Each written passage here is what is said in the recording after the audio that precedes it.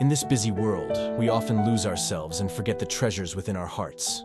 Jack, a successful professional, feels empty inside despite his achievements. His days are filled with meetings and deadlines, leaving little time to ponder his true dreams. This is Jack's story. Despite his accomplishments, something is missing. One day, a sudden car accident turned Jack's life upside down. The crash jolted him out of his monotonous existence. When he awoke, he found himself in a secluded valley, far from the chaos of the world. Here, Jack began to feel a sense of calm he hadn't experienced in years.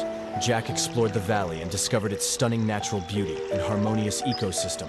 Waterfalls, birds, and blooming flowers filled the air with tranquility. Jack meets an old man inside the valley.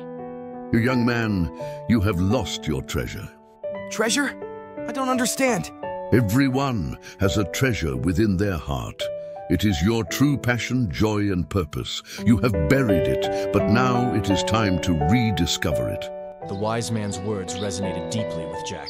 Jack began to reflect on his life, recalling his childhood dreams and passions that had been overshadowed by adulthood's demands. He started to pursue his interests and passions again. Writing stories and connecting with like-minded people brought him a new sense of purpose. Jack found his lost treasure and reignited the spark within his heart. His life was once again filled with vitality and meaning.